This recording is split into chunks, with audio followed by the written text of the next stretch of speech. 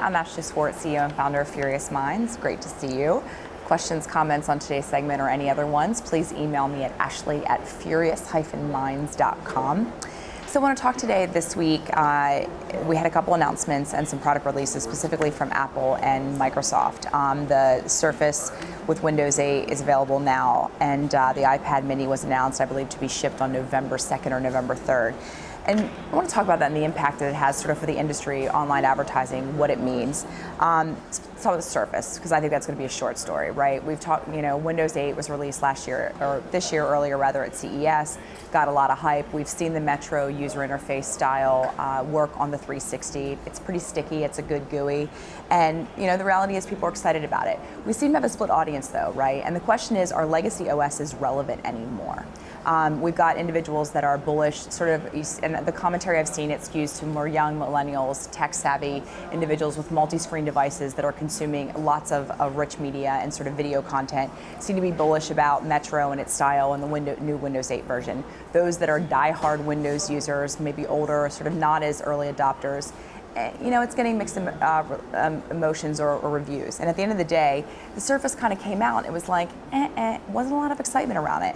And I think Apple specifically timed their release of the iPad mini, obviously, to trump them as much as they could. So let's talk about the iPad mini. Awesome, another announcement from Apple. It's another product variant, another SKU, and it's just a different size. Well, let's dig a little bit deeper. If you remember when we talked about the Kindle Fire and we talked about the fact that now video and long-form content on the Kindle Fire has an X-ray feature, which allows you to dive in, which is basically contextual tagging, which allows down the stream for in-video advertising. And that was kind of notable and under the radar. I think there's a lot to talk about when it comes to the iPad mini, and I need to credit a lot of the stimulus for my thoughts this week from a Forbes article that I read, I believe it was from yesterday. Apple really focused on education, but the reality is that someone at some point in this tablet ecosystem needs to focus on advertising, and I think that perhaps the iPad mini is a recognition that they need to make a move to actually be able to drive incremental revenue streams from the tablet beyond their iTunes ecosystem and the sale of apps. So I think the big story really for the tablet and the iPad mini is advertising. And the question is, will the iPad mini be what turns the tables for Apple? And let me sort of get into that and why I think that's a problem. Mobile has, there was the cover of Ad Age about 4 weeks ago, I think.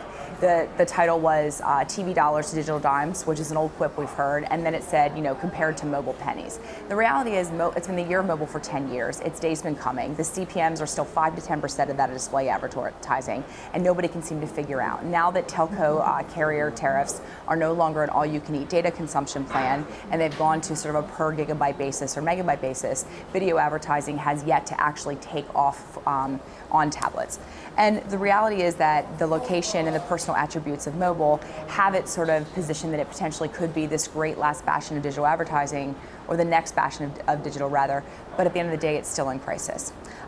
What we do know is that iAds went over like a fart in church, if we're really candid. Apple tried to build an ad ecosystem and it didn't work. It was their sort of control, their forcible creative assertion, a lot of other things, it just failed miserably. They need to figure out how to generate revenue from their platforms if they're going to be able to compete with competitors, specifically Amazon, because they built that platform from the ground up. It's affordable, and the iPad mini, as well as Surface, are still at incredibly high cost price points.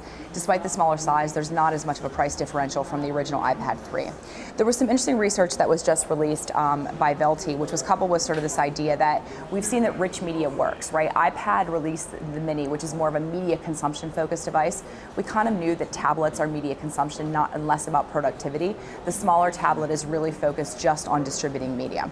The research by Beet showed that the click-through rates on tablets are 2 times that of smartphones. And when you dig a little bit deeper actually into tablets themselves, screen size is a variable that drives it. So if you look at the Kindle specifically, they experience, which is a 7-inch screen, the Kindle Fire, they have a 3.34% click-through rate on rich media ad units, whereas the tablet and the iPad 3 have a 2.4% and 1.3% respectively. So there's a sweet spot of about 7 inches, which is right around where the iPad mini falls, that actually we see a much higher engagement level, which means much higher value for rich media ads on the tablets. So the question is, this sort of full deployment of an ecosystem of devices with iCloud and the attempt by Apple to build this ecosystem, which Google was doing the same but open source. will they be able to crack that nut, right? As users move and flow from screen to screen, and media consumption is more about multi-screen, that creates a great challenge for advertisers. If Apple is able to win and dominate the tablet ecosystem, it means that creative and rich media advertising will be optimized for their screens. Even though we have responsive capabilities from a development perspective, the reality is that the advertising ecosystem will standardize and optimize around where the plurality of install base and users are. And at the end of the day, Apple is looking to win that. And that it could be a game changer for a lot of folks in regards to the potential revenue to be had for advertising on tablets. I think at the end of the day, the screen shifting paradigm and the attempt, and we even saw Samsung at CES, sort of trying, and LG, the OEMs trying to deploy this kind of ecosystem value proposition where there's value-added services that are free when you buy into a platform in lieu of buying products. If in fact anybody hits, and Apple is the closest to have done so, we're going to see a tipping point where media and advertising investment will tend to cluster around one platform, and in some respects that's sort of scary, especially given the price disparity across these platforms. And if the economy continues to be what it is, we may see a sort of change of course, whereas right now we have this interesting anomaly that people are spending a more than larger percentage of their disposable income on consumer electronics, despite the fact that large luxury goods or other consumables are down. The reality is that people are spending on technology, but that will hit a stopping point and growth will slow, which is what we saw with Facebook and other mediums and other sort of usage channels. When that happens, what does that mean for Apple and what does that mean for advertisers?